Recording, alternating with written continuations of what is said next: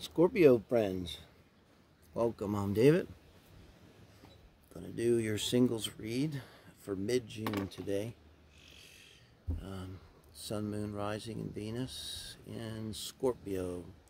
Singles, super singles. So what we're doing here is we're just solely focusing on your person.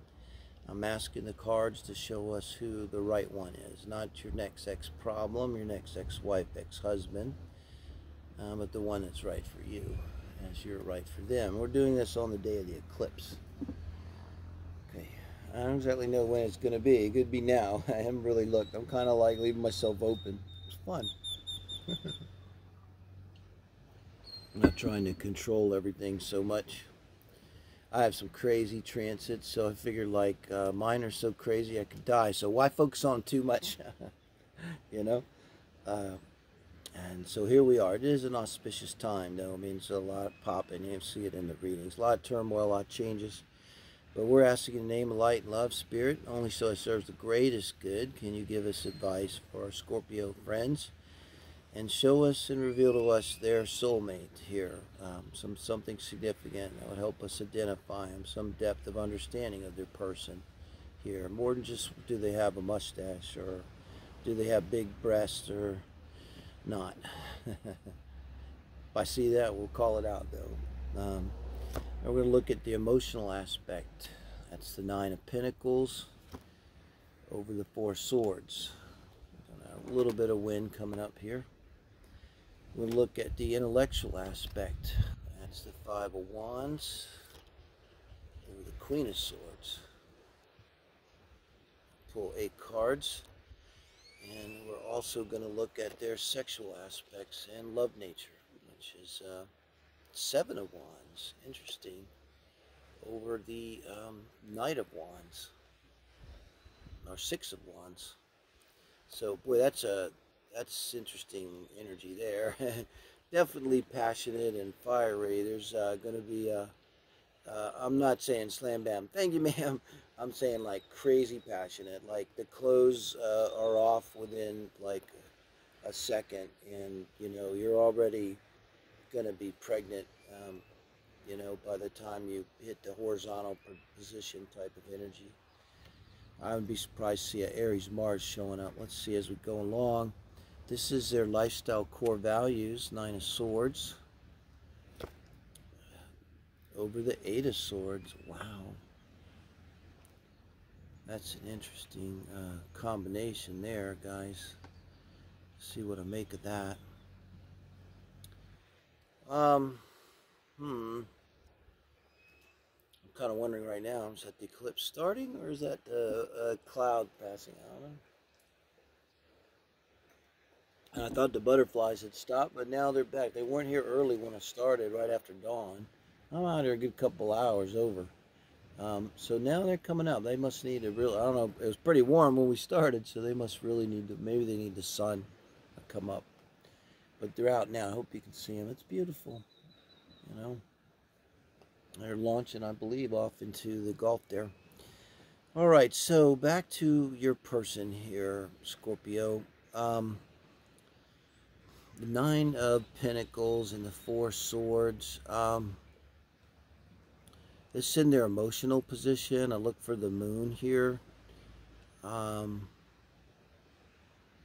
think we're looking at probably a Capricorn moon. There's a butterfly right there. So you're gonna, and that's the first one that stopped by to say so beautiful. It's that yellow color like of my logo. It says meaning for me. Google or YouTube, just Google butterfly spirit messenger. Nothing's an accident in a tarot reading. So I'll give you a moment to do that. We'll have a sip of coffee. No, I just need a sip of coffee. All right, so they're very stable. This is someone that doesn't need other people to fulfill them, doesn't need probably other people to help them. And why that is because they would focus a lot of their energy on self-care, taking care of themselves, being stable and strong. Definitely feeling like a Capricorn Moon energy. And I think they had some kind of little bump when they, well, it's called a little bump, but I see a lot of horrendous childhoods. This is like, you know, maybe mom and dad split up at some point, and it's had some kind of effect upon them. See as we go along. Um, you know, with them showing up intellectually with the Queen of Swords, and they have this Four of Swords, remember I didn't say they're perfect, said they're your person. I think what you see is, and and they may not be aware of this really, but this energy from where they suffered this really kind of abandonment and stuff might have been a time when they first were made to feel vulnerable. It's like they didn't like that, you know. And so a lot of their nature, you have the Five of Wands and the Queen of Swords. Um, they're extra strong, and it may also explain Nine of Pentacles, because they don't want to. They don't want to ever feel like they're in that position again, where they felt so vulnerable. You know, and really, what I would tell them if there's somehow a cross watcher. I guess there are cross. I kind of didn't wrap my mind around that. Um, you know, it's okay, you know, because if that's how you have to play it, that's how you have to play it. And it doesn't mean you can't be emotionally available, and they won't be. They'll definitely be emotionally available to you. It's just you may see them present a side of themselves that's kind of like a facade that's a little bravado to it, and not noticeably, but I mean, they're just going to hide their vulnerability. I guess that's what I'm saying. You won't see their vulnerability. You'll see more of this Queen of Swords energy, you know. So you'll see someone that's stable. I mean, okay, this is someone, how are you doing? And they could be in the dark night of the soul to their toes. And you could even be their friend maybe asking this, and maybe, so they actually could maybe tell you. But they say, you know, I'm all right. I'm all right, you know. But they sort of refuse to go there, you know. So they may have a little trouble with the shadow stuff, you know. You see it again over here, Nine of Swords and the Eight of Swords, which I think is kind of like this, the karmic thing. Be interesting to look at their astrological chart, because it's going to be there. But it's like, as much as they try to avoid dealing with this issue here, I've been around the loss of a father, feels like something like that. Otherwise, it could be the loss of a sibling. That could be because you have a lot of damage over here with the Nine of Swords and the Eight of Swords. But some kind of karmic thing where the more they try to avoid dealing with it and putting up this exterior. So it's almost like with the Five of Wands, what they would present is an energy of don't even ask me how I'm doing. You know, it's like, it wouldn't necessarily be bad. It's like they would come across like with maybe such high energy and stuff, and maybe asking you how you're doing, and kind of being projective and out there and fiery kind of in nature. You really don't see. Look how contemplative this Queen of Swords is here. Never seen one like that. She's had that look about her, like she's at some kind of ceremony. She's supposed to be honoring the troops or something, and she's just bored of tears. And she's thinking probably about like her lover, I imagine, you know me. But yeah, so that kind of energy, like just sort of wanting to ignore it and acting like it's not a big deal, is coming through there. But as much as they do that over here with the 9, 10 of Swords, it's like it crops up in their life. And I bet you they say something like that. You know, as much as I try to avoid the unforeseen loss of things, nevertheless, it seems things keep coming up. This could be someone who had lost many jobs. Someone that is a business person that is started and gone bankrupt, they might have not had a real successful business life. I'm going to put it that way. And it could even be not a very successful love life, you know. The only thing I could see here in terms of lifestyle, they're going to need to communicate, maybe more than they even know, because that's a lot of what the problem is, like and not communicating. So you're coming in as a soulmate, You know, maybe you're someone, Scorpio, you have a lot of depth and a lot of understanding of things. Um, a, a little bit like a child, you might have to say to them, well, like you'd say to a child, well, you're throwing a tantrum because your little brother ate your pizza, and so you're angry, you know, and you're letting them know how they feel. It's a little bit like that, maybe almost giving them permission to feel their feelings and express themselves um, when they're insecure or something like that. And so I want to look at the Venus energy and the Mars energy here, which is our sex and love styles.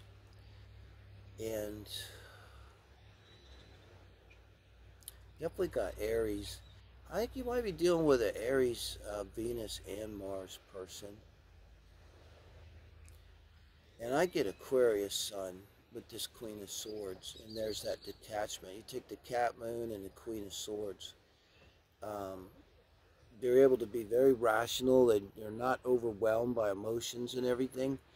And with an Aries Mars and an Aries Venus, it's actually good, definitely good for me as a reader, because in an astrologer, there's a well, it's a little tricky because Mars is exalted, or Mars is at home, you know, in Aries. That's perfect. So uh, amazing, a lot of passion, very fiery sex. They're going to be focused on the genitals, man or woman.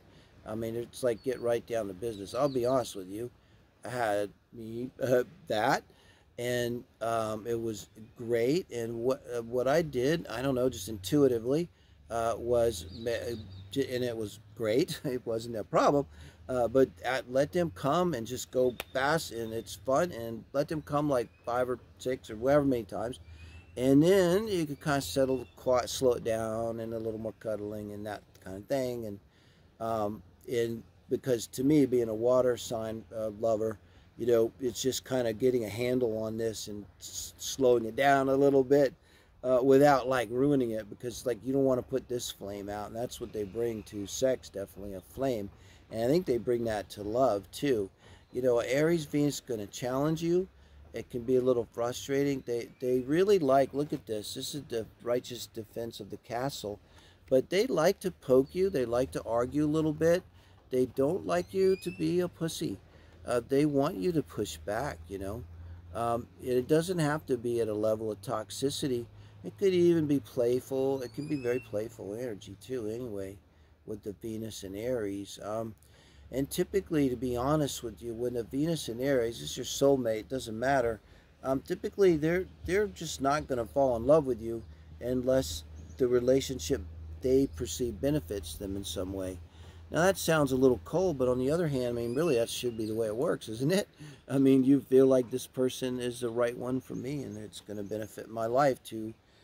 You're always going to have to make compromises. It's always with a relationship. You just want to do exactly what you want to do. You got to be single. So why would you get with someone if they didn't serve you some way? But they can be very clear about it. Almost think of a transactional relationship with them. I'm not even saying that's a bad thing, because again, it sounds kind of cold and terrible, but it might be how they think of it. But then, you know, I think they get a bad rap. Like once they bond with someone, I don't think they're necessarily the type's going to run off, you know, with someone else. You know, um, so that with this reading, you definitely don't have to worry about that. So there's someone's going to be wanting to take control in bed. In terms of the relationship, the main thing with them, they're going to want it to be vibrant and fun and outgoing, you know. Um, and in terms of their, boy, I think with their work, it hasn't gone well for them. And you might actually find them being unemployed, you know.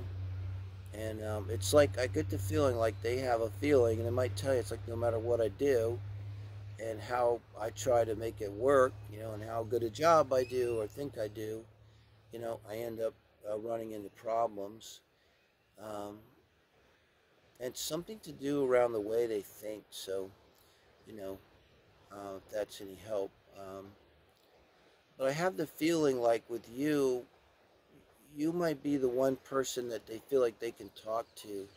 And so I think, like, as advice, and I think you would do this anyway, but as advice, looking at this person, um, they're the prince that's the frog, and if someone kisses them just right, I think like they're gonna like bring out all kinds of their best side, if that makes sense.